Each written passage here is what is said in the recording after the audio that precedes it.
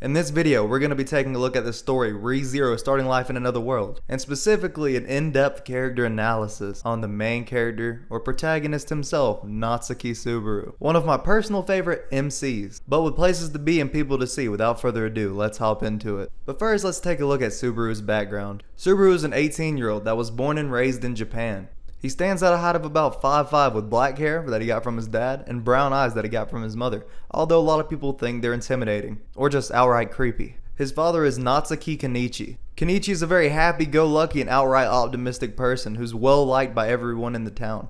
A very popular person, known as a family man, and was somebody who could do it all. His mother is Natsuki Noko, more known for being on the quiet and reserved side of the spectrum, but a very helpful and caring person. For some insight into their relationship, they both cared deeply about Subaru, and according to the author, being very worried for his safety upon his sudden disappearance, going as far as to launch a police investigation into where he is, only praying for a safe return. Subaru actually idolized his father growing up, being someone he looked up to the most. Subaru was inspired by him at a very young age. So when Subaru was at his youngest, he was actually smarter and more physically in shape than the rest of his peers around elementary school, and was also well liked by his peers. But upon entering middle school, he was met with the grim reality that his peers were coming into their own. His classmates were growing into what they would later become, some outpacing him in academics, becoming smarter than him, while some just being more physically gifted than him, and most likely more athletic than he could imagine. This realization would actually turn him away from trying to be like his dad, outright crushing his dreams of aspiring to be like him. And this is why the Subaru we meet whenever he's being transported to another world was otherwise a shut-in who was pretty non-social and preferred to stay at home and play games as much as he could, not caring much for other people's opinions or his own self-improvement, going so far as to cutting his own hair so he wouldn't have to go out and see a barber.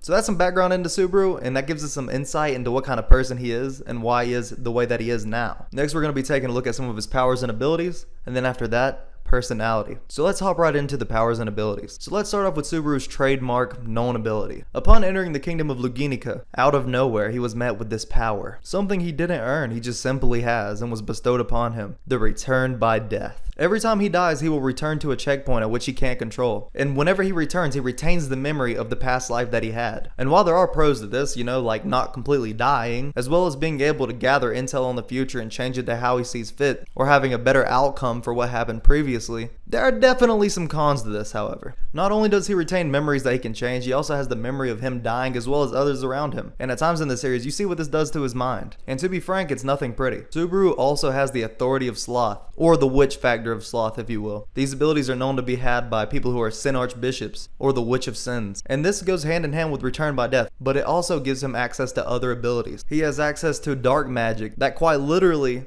is darkness that can envelope somebody else's mind, making them go mad, insane, crazy, as well as the power of the unseen hands. And we've seen this many times in the story.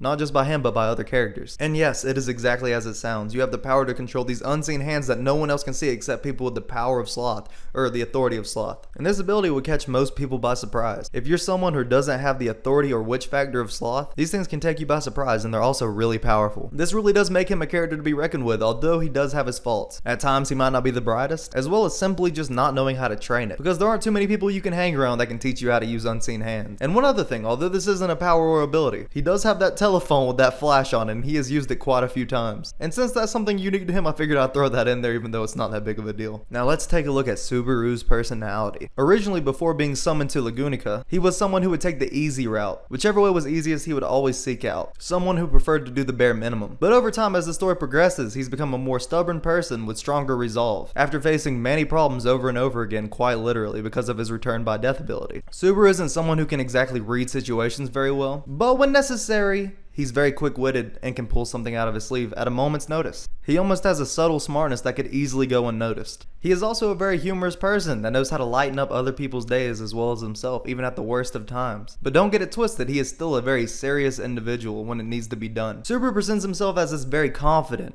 optimistic person that believes everything will work out, regardless of the situation that they're in now. And this is a character trait very similar to his father. Although at times, and actually a lot of times, this does help him, underneath the surface there's something else going on. He's actually a fairly insecure person from always comparing himself to others, specifically his father's, but not just limited to him. Similar to how he was jealous of the knight, believing they thought themselves higher than others or stuck up. And while there may be truth to this, he immediately jumped to conclusions without even talking to him. And you wonder why that is. Because he's jealous. And also Julius was talking to him Emilia. Don't do that. But regardless, this false bravado is actually just a mirror image of his father he presents to the people of the new world, the thing that he gave up on in his past life. But hold on, this sounds like a bad thing. It isn't necessarily a bad thing. Over time, this fake bravado, fake confidence has slowly become a part of his character as he slowly overcomes obstacles. This fake confidence turns into real confidence as he achieves more, and truly does become more like his father that he strives to be. Anyways, Subaru is also the type of person to care deeply about his friends and companions, and will walk through fire and hell, and whatever the world has to offer to help someone he considers to be close. Even if it's obvious that he shouldn't, he still tries, and that's very commendable. He's the definition of a ride or die, and to be frank, has indeed done both. Subaru also has a characteristic that I personally would call selfishly selfish. He does things to help others regardless of if they want him to, both to help the other person and make himself feel better. And although this usually does come with good intention, it has been known in the past to backfire on him